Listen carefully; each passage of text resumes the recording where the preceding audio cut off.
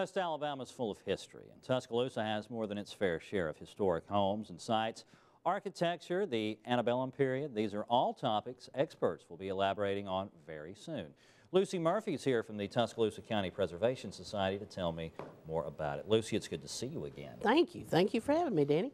Now, you guys are going to have something special, and for people who are history buffs or who are curious about the community in which they live, where we all came from, and why we have the streets laid out the way they are in certain homes or here and certain other homes or over there, this will be fun. It is. It's our second year to have the Sundown Lecture Series. We started it last year and we were so successful.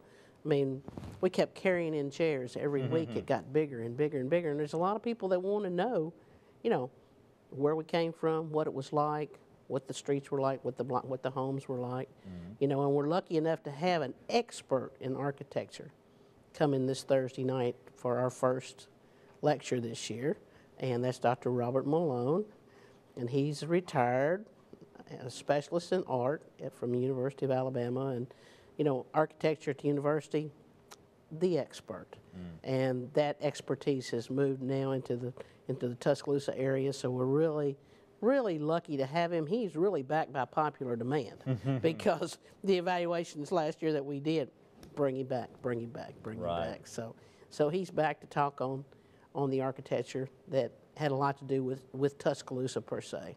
Now, whenever people think about architecture, particularly in the South, they tend to immediately start thinking about that antebellum style with the big columns that look kind of Grecian or Roman, whichever one it's going to be, and the big plantation houses and stuff like that. But there's more complexity to it than that. Most definitely. There's just so many different kinds of architecture.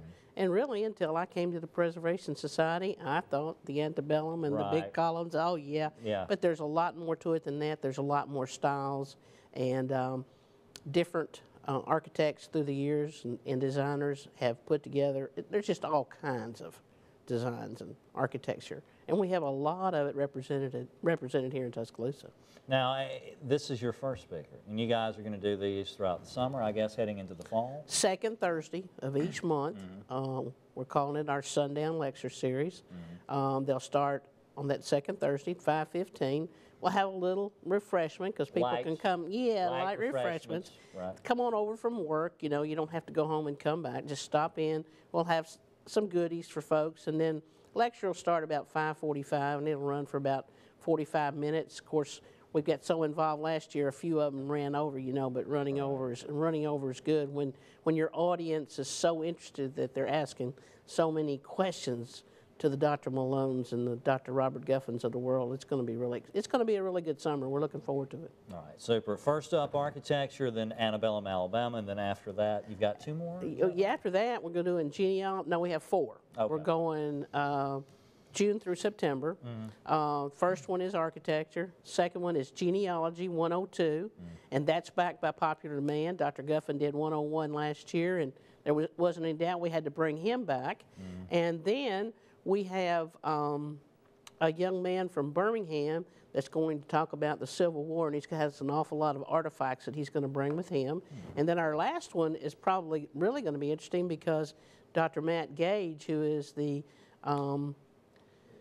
archaeological director at the University of Alabama, who did the dig on the site where the new hotel is being built in downtown Tuscaloosa, he is going to come and speak on the things that they found in that archaeological dig. So, you know, we saw those tents down there for a lot of weeks.